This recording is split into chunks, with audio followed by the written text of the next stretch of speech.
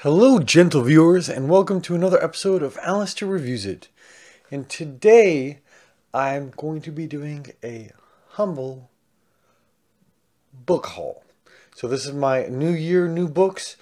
These are all of the books I've gotten over the Christmas season that were bequeathed to me or given to me in one way or another, including me giving it to myself, which I think counts because it was the holidays. First book, Now I Rise, the second book in the Conqueror saga by Kiersten White. So I finished And I Darken, which I will be talking about more when I do my wrap up for January, but I really loved the first book and I immediately needed to grab the second and the third for this Conqueror saga, and so far I am very much enjoying this gender-bent retelling of Vladimir the Impaler. Next I have Aurora Rising. This was given to me by a friend. Honestly, I don't know much about it. I know it's sci-fi and I think it's YA. I'm not sure. It might be YA, it might not be. And it's probably one of the books I will be picking up this year. I'm trying to expand my horizons. I think this year I'm going to be reading a lot more self-published fantasy and a lot more just sci-fi, so this might make that list. And also it seems like I have a lot of books this time, but I don't. Like, honestly, like, I barely bought any of these books because I am trying my damnedest to finish as many books as I can that I've already bought before I start new ones, because I do not want to put myself in a bad habit. And I feel like reading is definitely kind of like the best. Reading and buying books is definitely kind of like the best of the bad habits that you can, have. But it's definitely one that I have and one that I am working out, gentle viewers. Yes, I am. Do you guys have this habit? Because I do. Then I have Thunderhead by Neil Shusterman. This is the second book in the Scythe trilogy. I have the first one, I have the third one, and this one just rounds it out beautifully. I would talk about this, but I actually have a Scythe review that I can put below if you would like to know more about this trilogy. It is not a dystopia, but a utopia. And then, funnily enough, I did not have one of my favorite book series of all times. Well, I have the first book in the special 10-year leather-bound edition, but I didn't actually have the normal edition. Look how gorgeous that is. My husband finally got me the Mistborn of the Final Empire, the first book, in hardback. And I think, so I talked about before when I was going to do my reread that I was going to do my reread using the leather-bound. I'm torn between the leather-bound and this one, so we'll see how that goes. But speaking of Mistborn, he also got me the Well of Ascension, which is the second book. And according to him, this was actually pretty hard to find in hardback. So, bravo. Bravo. And I think, again, these artists, like, these covers are just totally gorgeous. They're so good. They're, like, very Renaissance, honestly. And if you haven't read Mistborn, I would say Mistborn, it's the palette for everybody. It's like, if you're going to delve into fantasy, everybody says it, try Mistborn. Because there's something there for everybody. And then from there, you can kind of narrow down what you like more than other things and follow your own fantasy path. But Mistborn is one of, if not the best way to start your foray into fantasy. Next, I have The City We Became by N.K. Jemisin. And I am very excited to read this book. But I also feel like she's going to break my heart because she's done that before. So I'm excited, but also I'm not sure if this is a series or just a standalone yet. I haven't looked much into it. The only thing I know is that this is an urban fantasy that takes place in New York City, and different boroughs of New York City represent different powerful people in this book. So I love New York City, I love fantasy, I love N.K. Jemisin, so hopefully I will love this book. Next I have The Vanishing Half by Britt Bennett, and I've wanted to read this one for a while. I think that this might be one of the books that my husband and I actually pick up this year. It's a historical fiction where two sisters kind of lead very, very different lives because one of them, at least, I know is white passing and the other one isn't. And the other one lives her life like she's white and the other one doesn't. And I'm very curious about it. Very curious about it. It's gotten really great reviews, and I've not heard one bad thing about this book, so I'm actually very excited to read it. Next, I have The Prophets, a novel by Robert Jones Jr. So I grabbed this one. It was on the it was the book of the month, I think, for January. It's one of the books of the month for January, and it intrigued me because not only is this an Achillean book, an MM book, it's also a historical fiction where two slaves on a plantation love each other, but then they're confronted by the prejudices of other people against their very natural relationship. So, yes. I don't know. I might actually try to read it. I want to try to get my husband to read this, but he's been very busy. So I might read it first and then force him to read it if I really like it. In February, I'm considering doing an Achillean TBR, an MM TBR, you know, because it's February, the month of, you know, Valentine's Day and love and stuff. That might be a thing I do, but at the same time, I've recently really gotten into progression fantasy, and I am on a binge, and I'm torn between curating, you know, my monthly reading goals and really just following my reader heart. So we'll see. We'll see what happens. Next, I have Angel After the Fall. This is the first comic book. Well, this is the library edition that takes place right after Angel Season 5. And I know that I think there's 5 iterations of this. This will be the first one that I read itself. I was just so traumatized. I was traumatized by the ending of Season 5 Angel. Not that it was bad. It was actually pretty amazing. It's one of the best series endings that I've ever seen. It really shouldn't have been a series ending. It should have been like an evolution for the series. Oof. But I've got it. I've got Angel Season 6, really, After the Fall, Volume 1. And I'm going to read this and then continue on, because this kind of gets into something else I have. So I also have Angel and Faith Season 9. But this isn't really Season 9. It's a companion to Buffy Season 9. And that's why they call it Season 9, because they didn't have 9 seasons. But it focuses on Angel and Faith within the Buffy comics. And it's their own little part of it, I guess. There's 3 of these library editions. I'm going to try to get my hands on the other ones, but I want to read this one first. I'm very, very, very excited. Just growing mine and my husband's Buffy collection. One library edition at a time. So, I don't know. It's gorgeous, though. It truly is gorgeous. Like, oh, look at that. Oh, sorry. Oh, look at that. That is très gorge. Next, I guess there's a lot of Buffy stuff. I have Queen of the Slayers from Nancy Holder. So I believe that this was considered to be Buffy canon before they decided to do the comic books. And let me tell you, this is the best alternate reality version of how things went in the Buffyverse.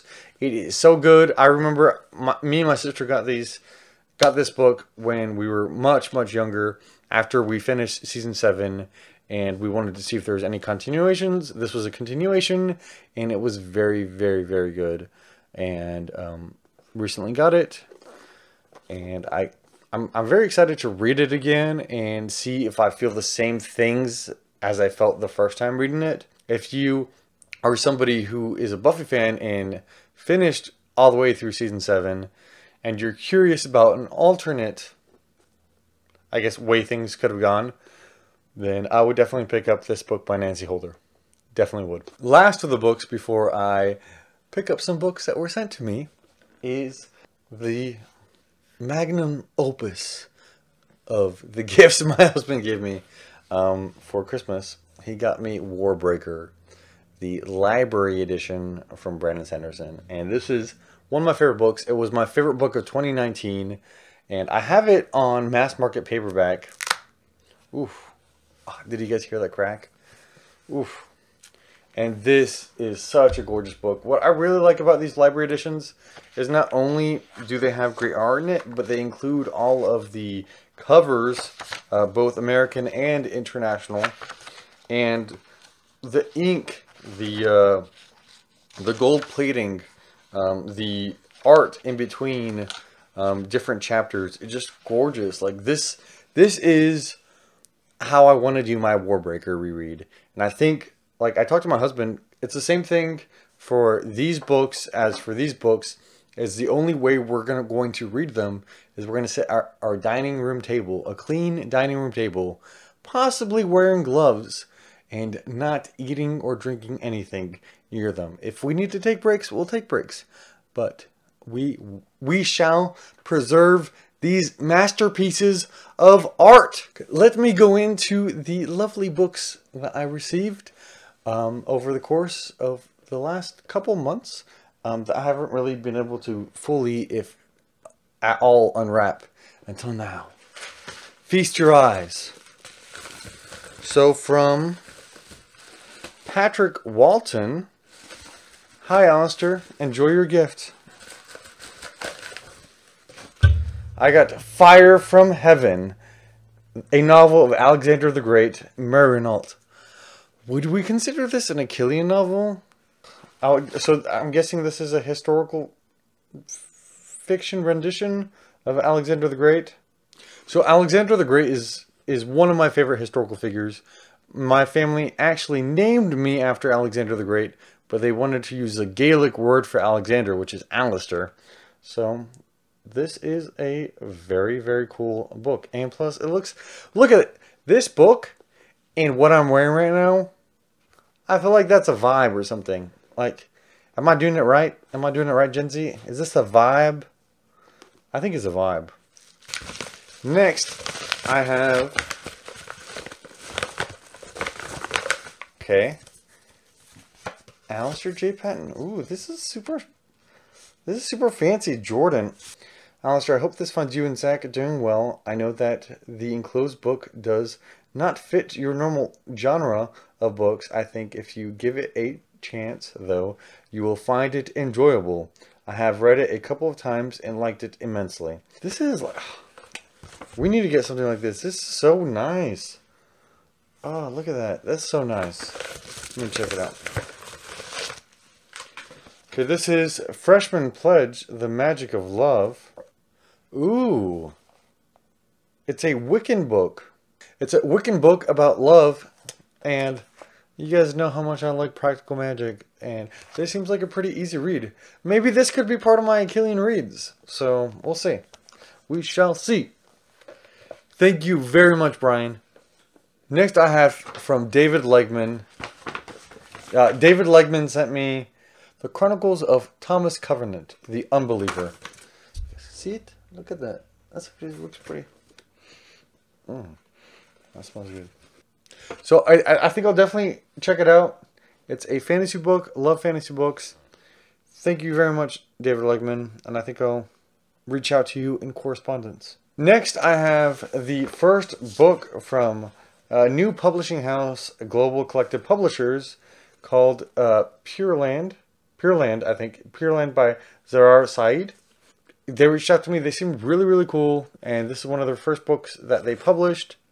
They said, and while it falls outside of the genres you typically review, I hope you will enjoy reading it. So, the story of Pure Land is recounted through an assassin who is accused of heinous acts of terror. He begins his testimony by claiming responsibility for the murder of the Nobel Prize winning physicist Salim Agha. To explain his motive, he begins by telling Salim's story and the tragic relationship he had with his beloved nation, Pure Land. And he also sent me some tea to go along with it, because this is an Indian book, and I'm very, very excited about it. This might actually be one of the books that my husband and I read together. I really like reading these kind of books with my husband, because then we have like very long discussions about what's going on that we can have. Because he's not the biggest fantasy fan, though I'm still trying. But he gets me into a lot of really cool contemporary or historical fiction, or just really dramatic, or horror, you know. Thank you very much. From David Legman, I have Earthsea, the first 4 books. And I've heard a lot of... Oh, that's right here. It's the first 4 books of Earthsea. I've heard some really good things about this book series. And I think, from what I've heard, it's definitely very much classic fantasy. And it's definitely consumable from people from all ages. A lot of Ursula Le Guin's books are books I want to get into. So this is such a perfect addition to my library. So thank you. That was weird. So thank you very, very, very, very much, David. Thank you very much. And last, but most definitely not least, Jeremiah, a novel by Robert Kane. He says, I've enclosed my book, Jeremiah, knowing it's not your genre of book. Maybe you could read it as a palate cleanser between epic fantasy novels. So I tried to write it so as Christian or secular readers would enjoy it. If it is not your cup of tea, then perhaps Zach or a friend or family member might enjoy it. So I haven't read much Christian fiction in the past, but I'm definitely not opposed to it. And I'm definitely not opposed to this being an excellent palate cleanser. And oh my gosh, it has cards in it too. Yeah, honestly, I'm definitely not opposed to Christian fiction. Because a lot of the stories in the Bible are very interesting, but I feel like they're not fleshed out. And if they are fleshed out in a Christian fiction book like this, it might, like you said, be a lot more palatable than not. So he wrote this book to be very entertaining for both Christians and the secular community. So I'm very curious. I think this will make a very good addition to my current library. Thank you so much, Robert. I really appreciate you sending me one of your books. Thank you. So that doth concludeth my New Year, New Books book haul. How did your guys' New Year go? How was the first month of 2021 treating you? Again, I started my Discord, so Discord it up down below. And I wanted to take a moment and mention that I will be doing my review for Black Sun here soon. And now the official announcement is forthcoming, but we will be doing a read-along of the first book of The Expanse, Leviathan Wakes, by James Corey, starting February 1st. So I will be putting out how we're going to be divvying this up, what's going to happen, but I'm definitely going to be doing a live stream at the end of the month to go over it so we can all talk about this book. I want to do a bit more live streams, and I just like I talked about, want to do a lot more sci-fi this year. So let's do it, guys. Anyways, adios, gentle viewers. Hoping that you guys have a very safe and wonderful time. Hasta luego.